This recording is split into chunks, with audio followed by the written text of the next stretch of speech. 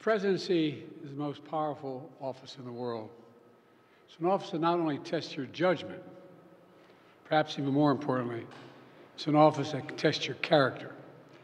Because you not only face moments when you need the courage to exercise the full power of the presidency, you also face moments where you need the wisdom to respect the limits of the power of the office of the presidency.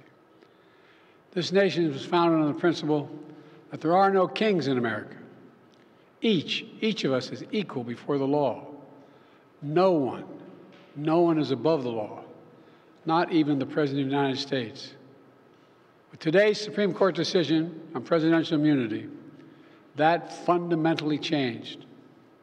For all practical purposes, today's decision almost certainly means that there are virtually no limits on what a president can do.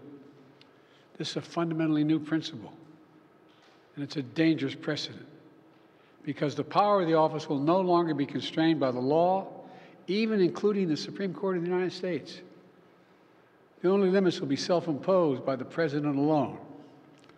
This decision today has continued the court's attack in recent years on a wide range of long-established legal principles in our nation, from gutting voting rights and civil rights, to taking away a woman's right to choose, to today's decision that undermines the rule of law of this nation.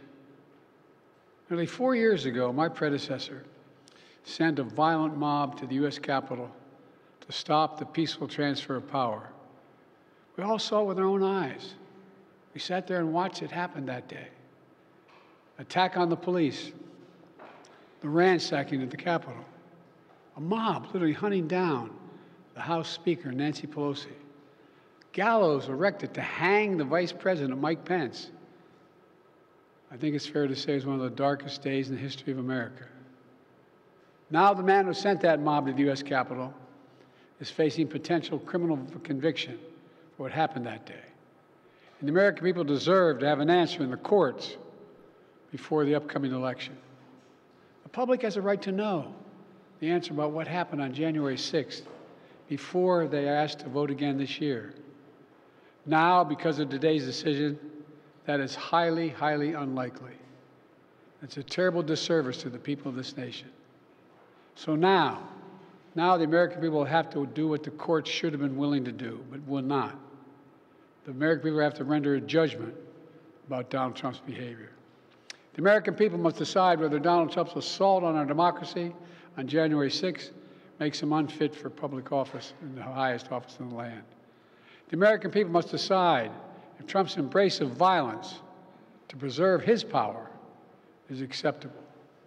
Perhaps most importantly, the American people must decide if they want to entrust the president once again, the presidency, to Donald Trump, now knowing he'll be even more emboldened to do whatever he pleases whenever he wants to do it. You know, at the outset of our nation, it was the character of George Washington, our first president, to define the presidency.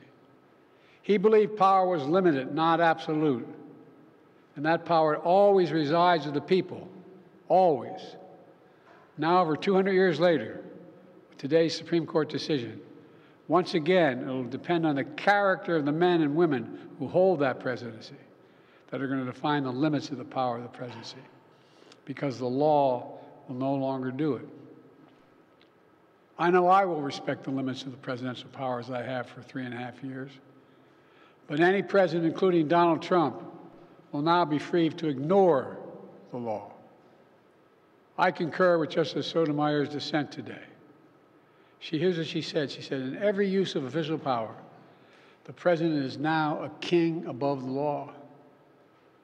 With fear for our democracy, I dissent. End of quote. So should the American people dissent. I dissent. May God bless you all, and may God help preserve our democracy. Thank you. And may God protect our troops. Will you drop out the race, President? Why are you the best Democrat to beat Trump? What makes you so confident you should be the president?